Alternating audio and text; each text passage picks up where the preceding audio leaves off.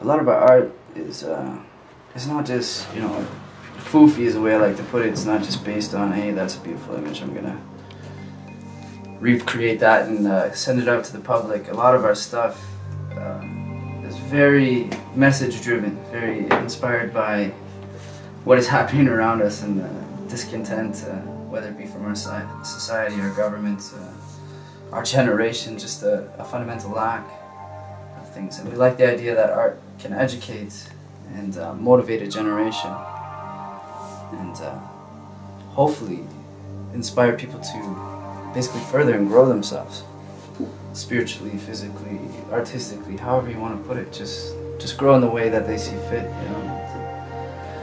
I think what we're trying to do with the gallery, the studio, and the community through reaching out and just getting people involved and giving them a voice, if you will, you know, because everybody needs a voice.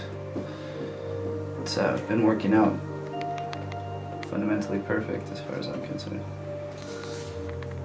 But we need to keep up the fight.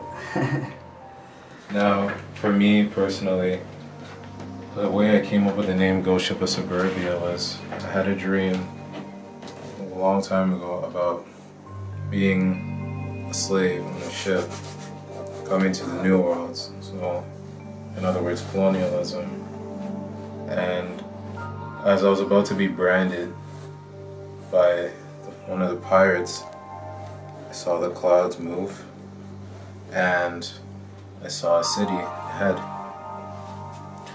And another time I had the same dream, and another part of that dream that didn't happen the first time was that when I looked at the water, there were the souls of dead Africans as well as hip-hop artists and that have been assassinated more or less over the last few years. And for me, when I woke up, I realized that